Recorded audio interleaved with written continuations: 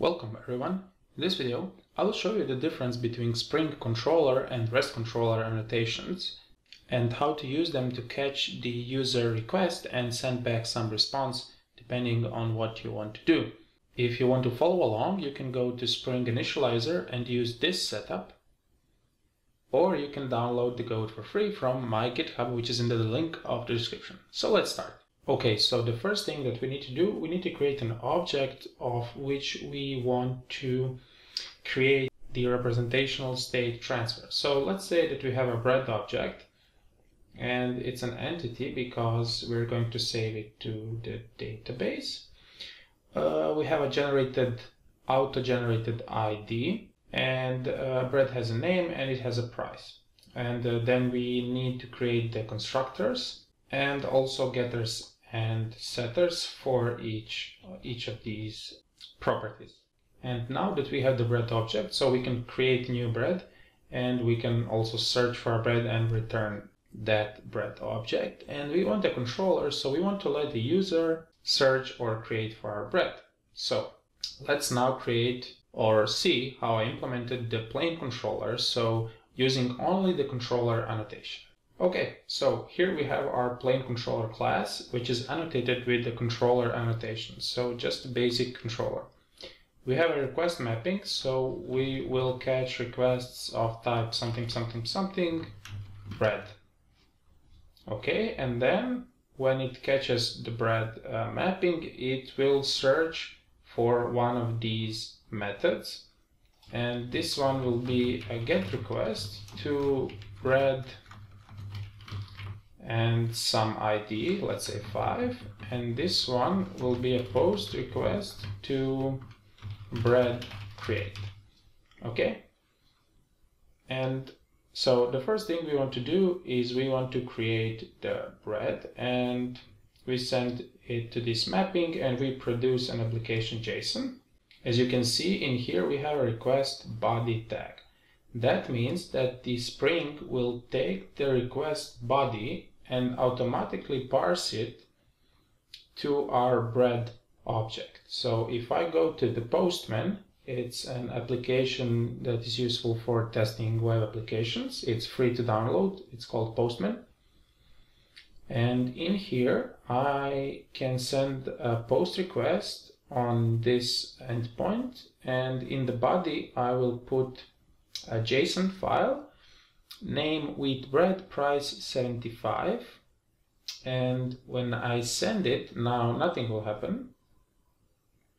Okay, first I need to start the application, of course. When I send the request, Spring will automatically parse this JSON into my Java object, but as you can see, there is an error not found. So we have a 404 not found. Why is it 404 not found if we have it here? Because we need to add a ResponseBody annotation. So Spring knows how to return this bread. As we had to put here request body, so the Spring knows how to get the body and parse it to our JSON. We need to put here ResponseBody so it knows how to return bread. And now if I rerun the application, just a second. Okay, and now if I post the bread, as you can see, we got it back and it has ID 1. So if I change it to cornbread and let's say 100 of something, you can see that we have them too. And same goes for get bread. So in here we can do a get request to get the bread with ID. This is here. It will also not work unless I put our response body. Okay, I'm using an in-memory database, H2, so every time I rerun the application, the data goes off, so I need to create more breads. And now if I go back, as you can see, we got this bread.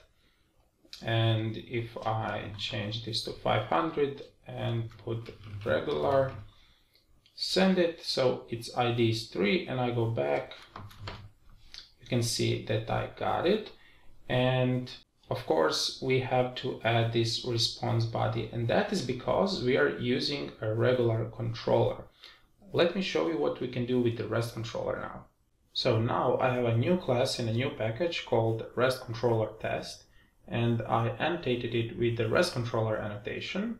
I put the request mapping as usual, I just changed it to REST.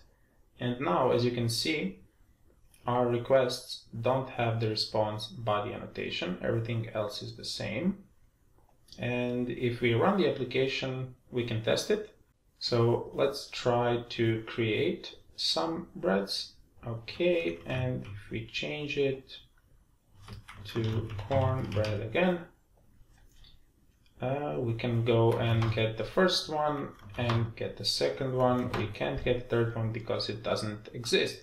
But as you can see, those two classes have the same functionality, but we're using less annotations and the code is more readable.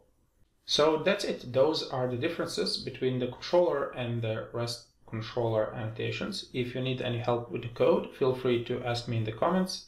As usual, you can find the code on GitHub, and see you in the next video. Bye!